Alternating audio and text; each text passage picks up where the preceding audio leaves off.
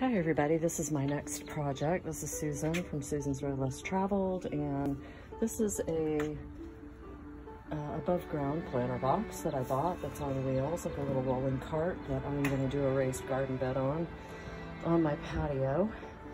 And the first thing that I wanted to do was fill it with sticks and the like so that I didn't have to use so much soil.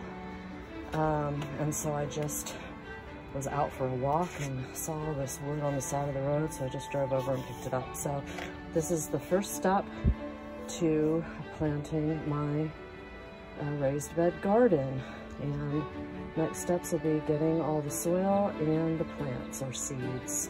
I'll be back.